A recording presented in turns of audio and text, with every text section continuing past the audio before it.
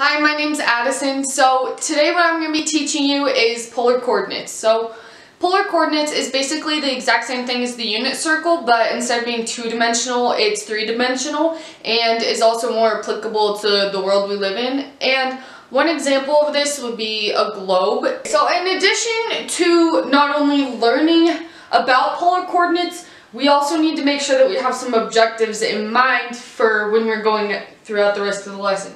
So students are going to learn how to do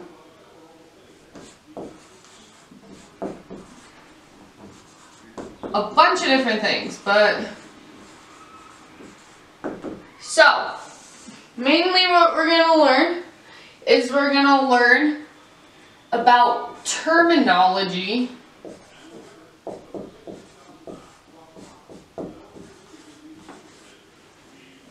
I think that's spelled wrong, but terminology for what the different aspects and parts are that we need to know, the vocab that we need to know for being able to understand the different parts of polar coordinates. Okay, so this is going to include vocab. And another thing that we're going to learn is we're going to learn what the heck is going on with this over here. So we're going to understand the different applied concepts that polar coordinates actually ties into with real life. So we're going to delve into the real life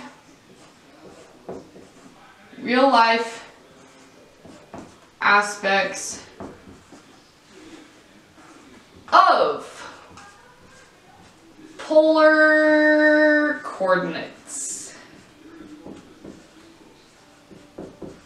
Yay! Okay, so also another thing that we're going to learn is how to actually graph and understand what the heck is going on with polar coordinates. What is a polar coordinate? Why do we need to know this? So we're going to learn how to graph, and I'm just going to blanket statement say how to understand what a polar coordinate is. So, and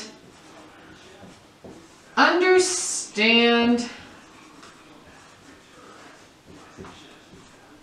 polar coordinates. So with these objectives in mind throughout the rest of the lesson, it can help you to really pinpoint in on the different things that are going to be key to understanding the rest of the lesson. In addition to not only our objectives, another thing that's going to be really key is this could also be on tests in the future. So maybe if you take AP Calc next year, or I haven't taken stats yet, but maybe even in stats, or it'd just be a good concept just to know for just everyday life sort of thing.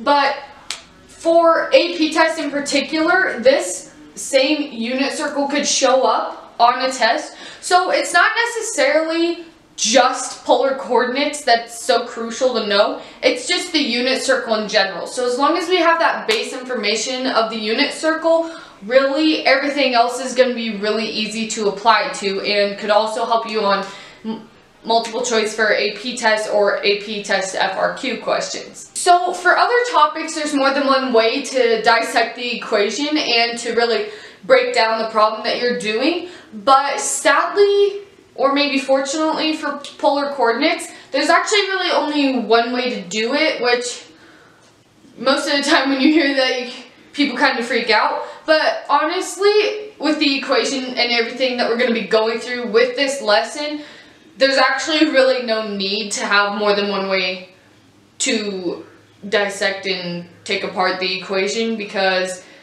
the equation's really as simple as R equals A, and that's your whole equation. So there's not really much else you can do with that. To start out, we're going to start with some great terminology.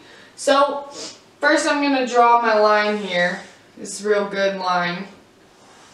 Okay, so let's label this point 3, 60 degrees, and let me fix this.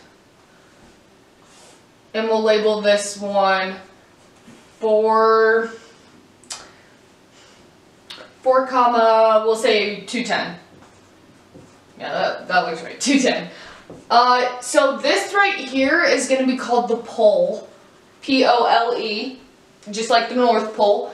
And that's how I personally remember it, because it's like the center point that everything else branches off of. And if you can see from here, this would be, like this image here would be more like if you were looking from the top of a globe down. And so what we have is this here, what this first number represents is, so the first number is going to represent the radial coordinate. Radial coordinate. And so in this case, the radial coordinate is going to be 3, because see, that's the first number. Okay, so this, what does the second number mean? Well, the second number, okay, so second number, your second number is actually going to be your angular coordinate. So let's see, angular, that's not, here, let me fix that. Angular coordinate. And so if we were to think about this in terms of this first number means that it's 1, 2, 3 dashes out from the pole, and it's 60 degrees from right here. So this here is going to be 60 degrees. So if we look at this side with our fake unit circle thing going on here, so it would be 3. So 1, 2, 3 at line 60 degrees. So another fun example of this is when we actually did something in class similar to this. So one thing that we did was we played Battleship, but instead of playing Battleship with like the normal pegboard, we used actually a sheet of paper like this, and it was really fun as a good like test and reminder, like, hey, we're always going to be using the unit circle, like as boring as that may be, we're always going to be using it. But it was really fun because I have degrees here because I personally prefer degrees, which isn't a good habit to get into because I know you need radians and stuff also. But it was really fun because, you know, you'd have to say the first coordinate. So we'd have to say, oh, okay, well, I want to do 3, 60. And that's how you would call out your point that you wanted to try to hit their ship with, instead of saying like F2. So it was kind of a fun twist on that. So now that we're done with the terminology, we are going to go on to the most important part, which is graphing, which is really the main concept that we all need to know.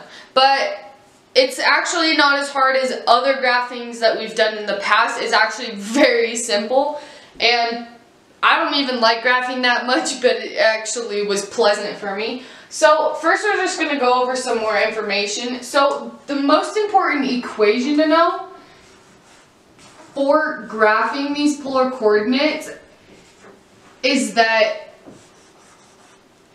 R is equal to A. So our radius is equal to the line, or this right here, this line, one of those lines. And so, or you can also call it, if you really want to be mathematical, we can call it theta is equal to A if we just want to use a random variable instead. So the actual circle, so the circle of the radius, actually, of the radius is actually the absolute value of A at O, or also known as the pole. So you don't have to call it O, that's just for the example I'm going to be using. I'm going to be calling the pole O, but it's always the absolute value of A at the pole. So also it makes a line through O. So if I pull up or attempt to draw a circle, wow, that's actually not terrible. And then we have our pole here, so that's going to be O. I don't know why I keep wanting to call it 0, but O. And then, so we draw this here. So let's say that our problem example says R is equal to 1 and R is equal to -1, and we're told to graph that. Okay, well, how are we going to graph that? Well, actually, it's a lot more simple than you think. You would just go out from your pole, so let's say it's like the inner circle here, so if that's the inner circle, then this would be 1 here, and R would be equal to 1 because the absolute value of A would be 1. So even if it's negative, it's still going to be the absolute value, therefore making it positive. So also, this is we just call this X really. There's not really a real defined name for that. I guess other than the polar axis, I guess, but X is a lot more simpler. So this is a much larger scale version of this. So if we were trying to do this and show it on here, it would be more like, there's no specific degree here, but it would just be at 1. So it would be at, let's say, here. Because it would be on the first ring out. That's how I like to think about it, instead of thinking about it like in terms of lines out. I think about it, oh, the first ring, the second ring, the third ring, and then from there you just count out on your actual degree or radian line from your unit circle. So if we did, let's say, have an example where it wasn't just talking about the radius, but we had a similar scenario to earlier where it was like 3,60 degrees, then we could say, let's just, for poops and giggles, say that this is 30 degrees. So this right here, this angle measurement here, that's right there, polar coordinate or the polar angle, but it's also known as the azimuth, which, I mean, if we really want to get fancy with that, but I'm pretty sure that we're all pretty comfortable with just the angle. That's how I like to see it. It's a lot more simpler. But honestly, this is really all there is to it, and it's really not as hard as it sounds. I know when you hear the word polar coordinate, you automatically like start to freak out because you're like, ah, polar, I don't know what. But it's actually really simple as long as you can remember your unit circle. The unit circle is your saving grace, and as much as Arthur hammers it into your head, it's actually very important to know. So that's all I'd recommend, and hope you learned something.